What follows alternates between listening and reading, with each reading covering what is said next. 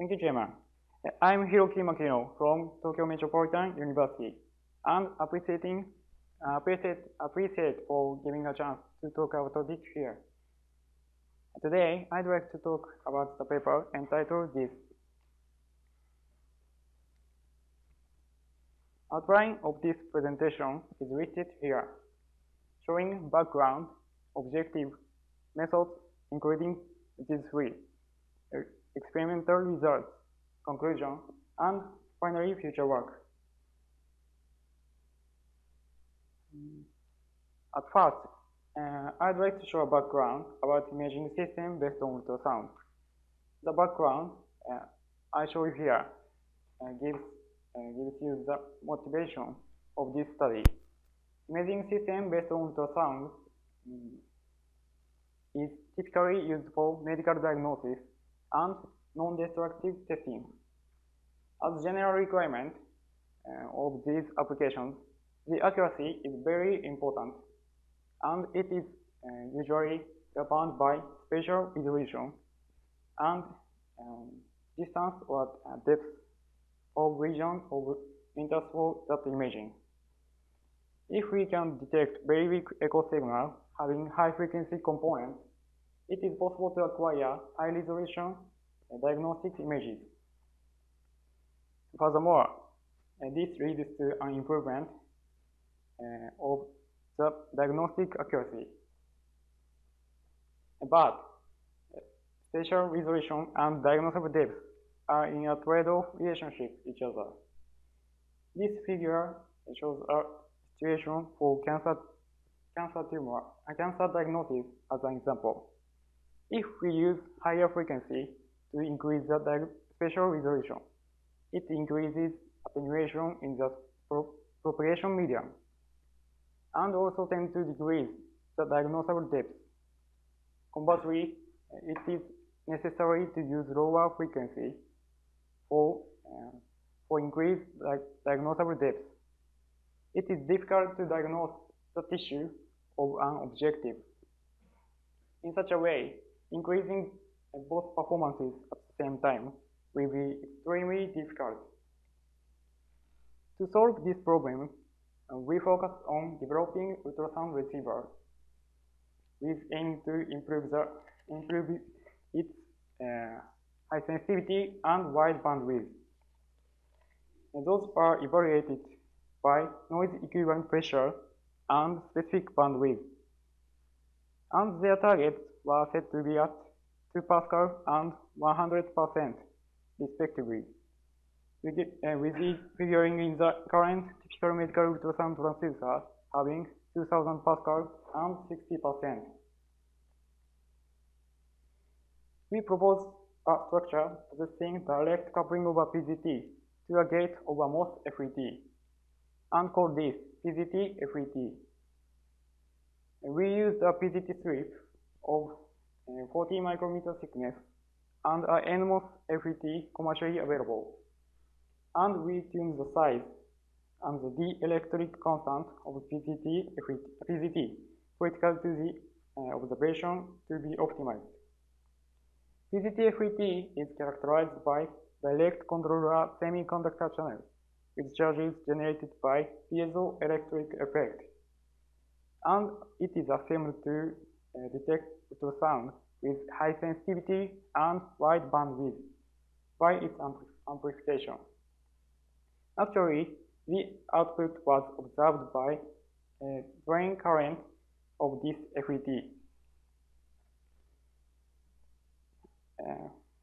By current to voltage conversion through this 10 mega ohm limiting resistor.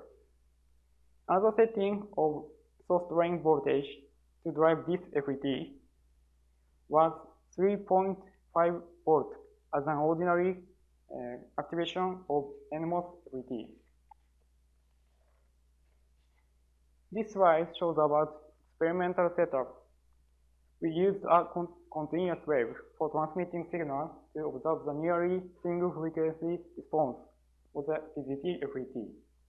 The frequency of the transmitted ultrasound ranged from 10 MHz to 20 MHz with plus minus 3 volt biasing.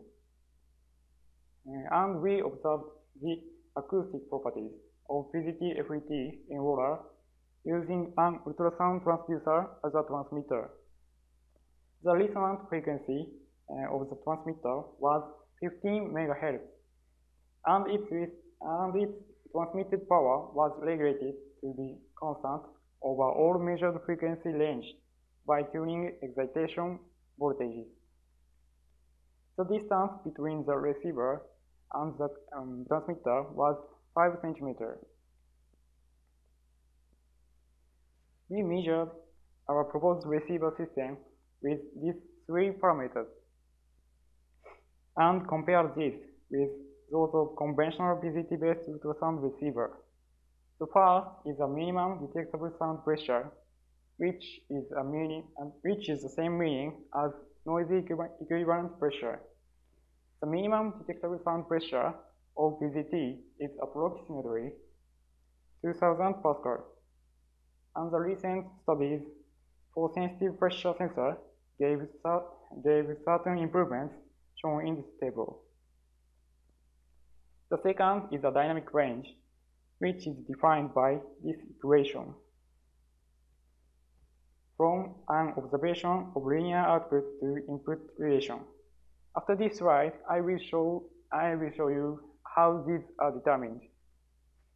The third is at a -6 decibel bandwidth, which is a representation of the ratio of bandwidth and center frequency, and it is calculated by this equation. And this is one of the results showing PZT-FET output versus transmitted acoustic pressure observed for this frequency. It was confirmed that the relationship of the frequency and pressure and the output voltage of PZT-FET has the linearity for all frequency observed.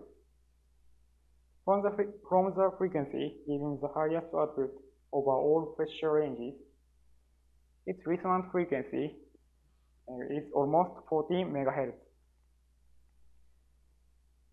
So we determined detectable minimum and maximum sound pressure by this relation both in lower and higher regions.